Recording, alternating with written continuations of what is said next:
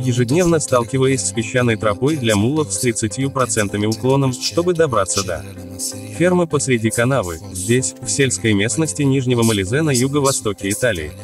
Я решил уменьшить дискомфорт, связанный с необходимой временной дефляцией рва, шины, полезные для увеличения сцепления колес дорогой, с использованием портативного мини-компрессора с аккумулятором, который позволит мне вернуть их к оптимальному давлению после выхода из канавы. Один из самых популярных – это мини-компрессор от Xiaomi, который я поэтому купил себе. К счастью, прежде чем втиснуть его в провиденциальную кишку, задумчиво созданную ржавчиной неудержимого Fiat 127 Растика, невероятно собранного в 1979 году на заводе Lamborghini в Сант'Агата-Болоньезе, я приступил к некоторым испытаниям, фактически, только после того, как я вернул и получил замену. Я смог провести тесты с положительными результатами. На видео показаны как тесты с неисправным насосом, так и с работающим насосом. Это портативный миниатюрный воздушный компрессор с перезаряжаемой батареей, небольшой по размеру, удобный для переноски, идеальный для накачивания колес велосипедов, автомобилей, мотоциклов или мечей, ковриков и тому подобное.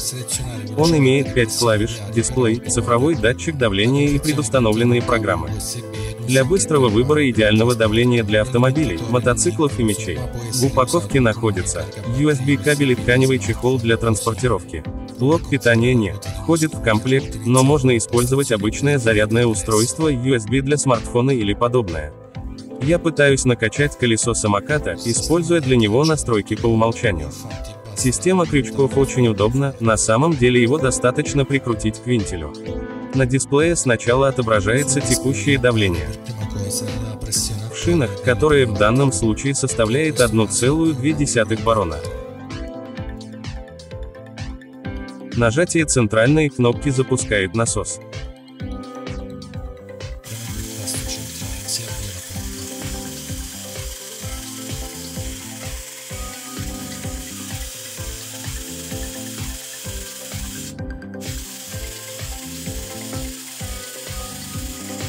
К сожалению, после небольшого повышения давления шина начала сдуваться, пока не достигла нулевого бара. Вероятно, этот образец не работает.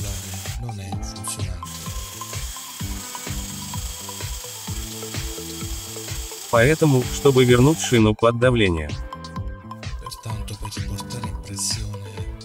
мне пришлось использовать ножной насос, что не составило труда.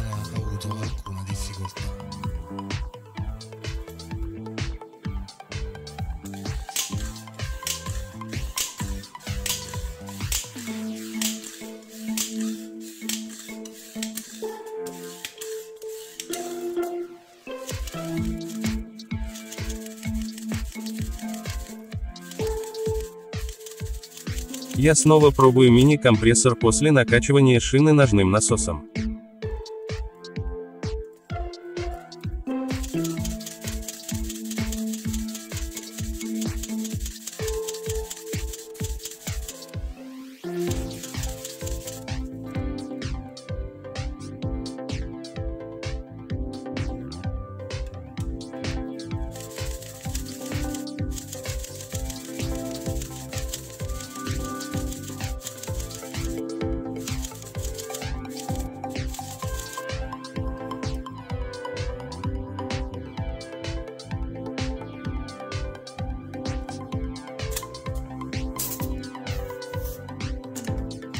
Riprova il mini-compressore dopo aver gonfiato lo pneumatico con una pompa a pedale.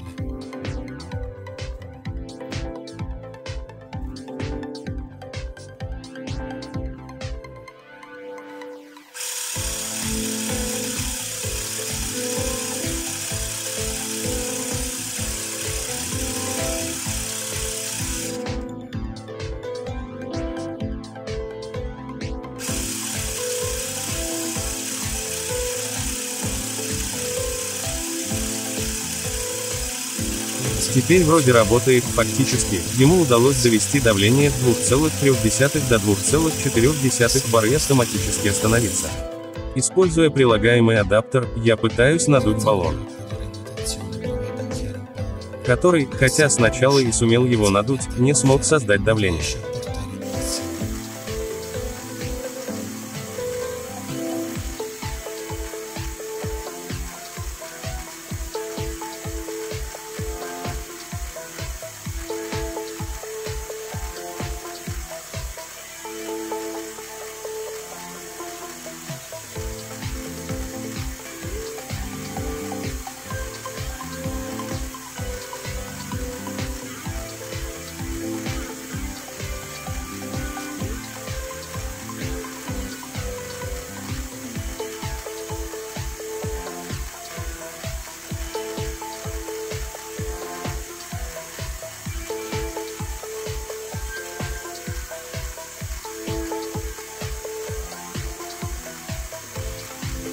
Итак, учитывая два неудавшихся теста, мини-компрессор наверняка неисправен, поэтому они возвращаются.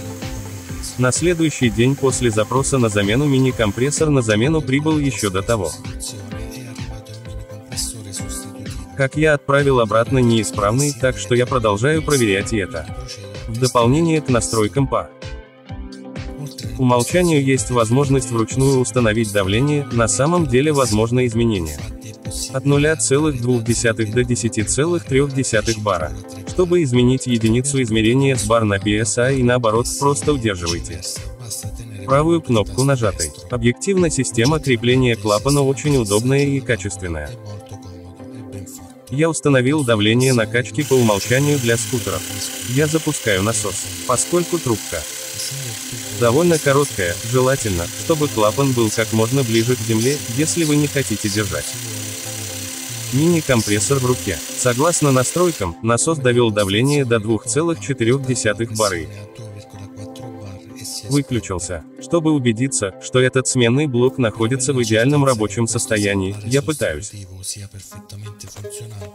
накачать шину полностью спущенного электрического велосипеда. Я выбираю настройку по умолчанию для велосипеда. Нажимаю центральную кнопку, чтобы запустить помпу.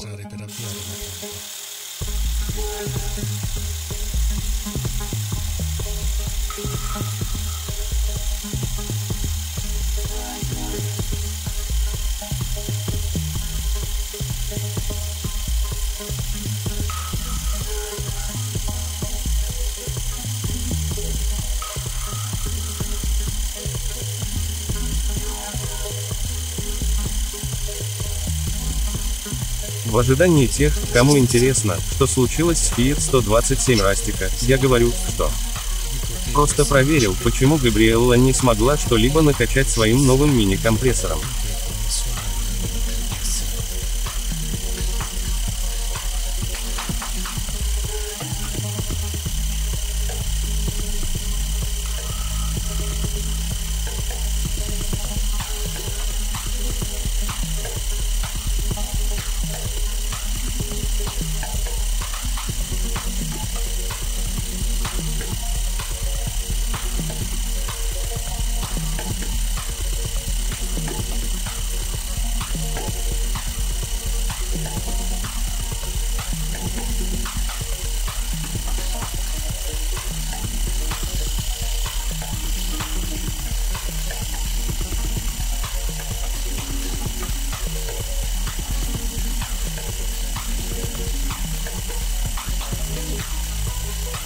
Через пару минут шина электрического велосипеда достигла заданного